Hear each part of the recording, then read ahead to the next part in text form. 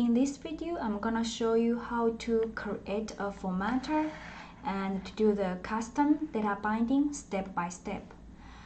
I already have a project set up already, so I just create the, in the method, I just add dependency for MVC, and this one is to solve the compiler issues for the usage of servlet.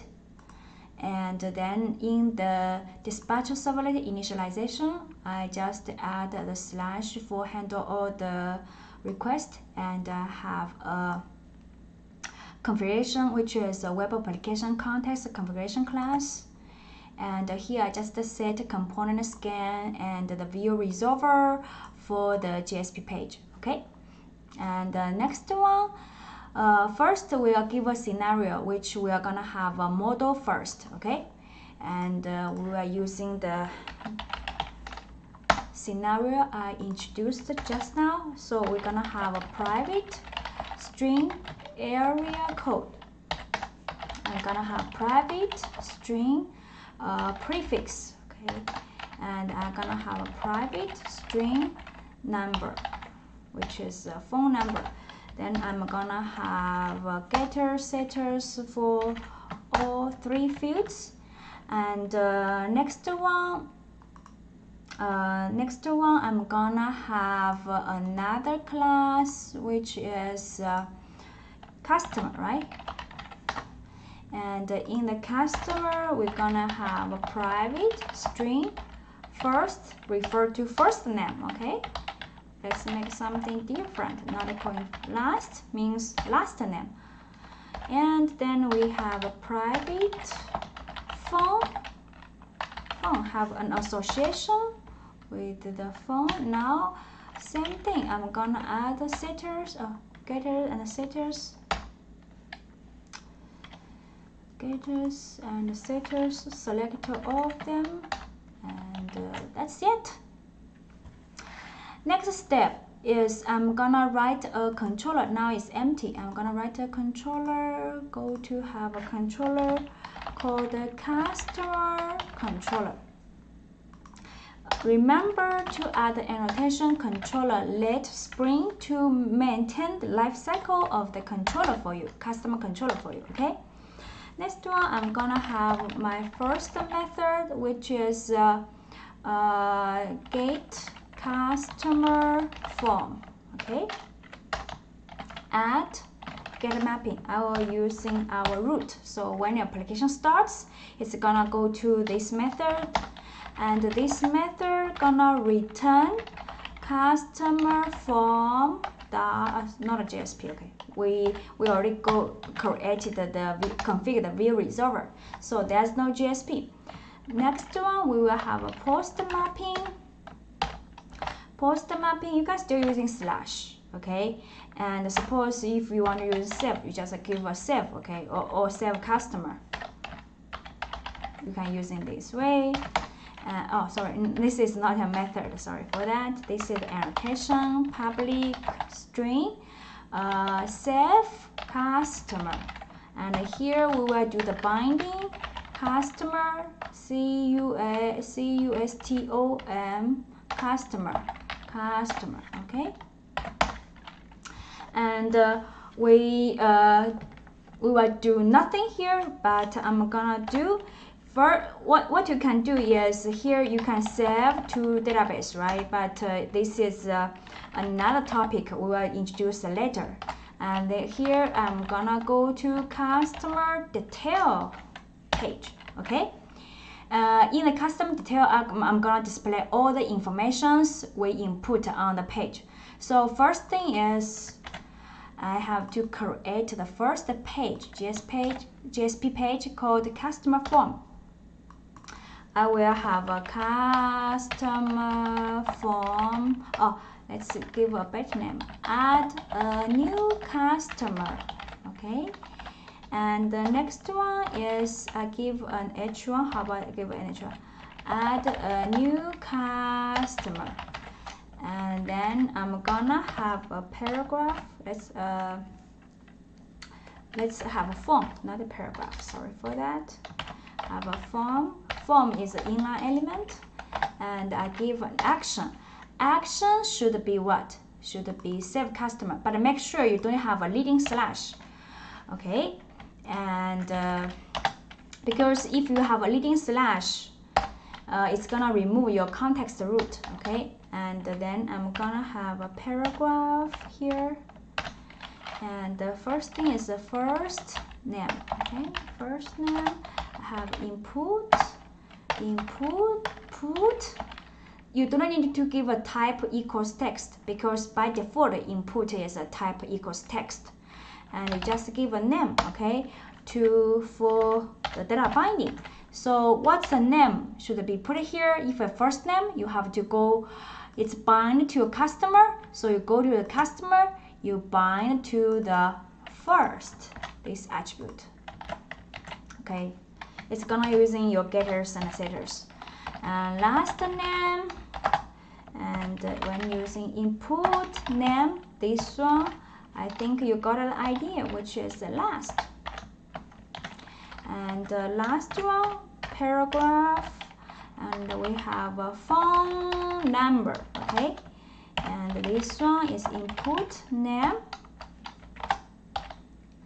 Since we are practicing customer data binding formatter, here we will bind to customer object phone object. Okay, so here we were using phone.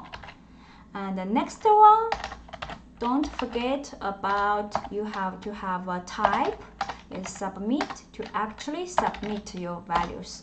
Let's give a add customer, because different browser will give different name, default name for submit. Some we're using submit, some we're using queries or search.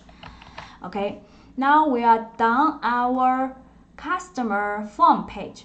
The next one I'm gonna do is I'm gonna have a customer detail page. Okay, so this one is the customer detail. There's something special here, because you have automatic data binding here. When you put a model, domain model in the post method, this one will be automatically in the request scope, because Spring gonna create an object which type is a customer. Then it will call the setter method and assign those request parameters to your object. Then he will put this object inside your request scope, which is using model. And that's the reason when you go to the tab page, you can directly using this as a key to retrieve the values. So here in my customer detail, you can directly say here, paragraph. Okay, what's the customer name? Okay, let's using name. Name gonna be customer dot first. Okay, and have a space. Okay, customer dot last. And now we can display the phone. Okay, phone number.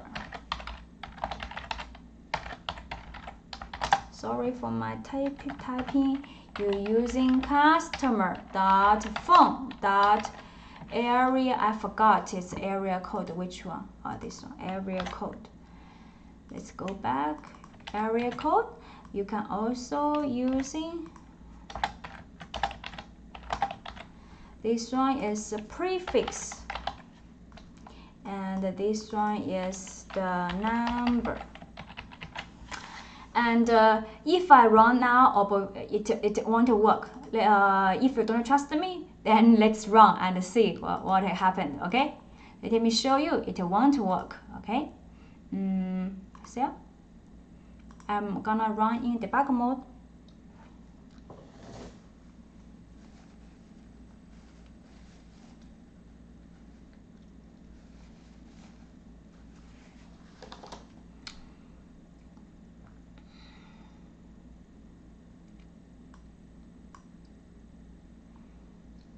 when you run in debug mode, it's a little bit slower. Okay, it's a little bit. And I actually don't like the output, the layout of the output in debug mode, because I feel very strange. Okay, anyway, I don't need that probably.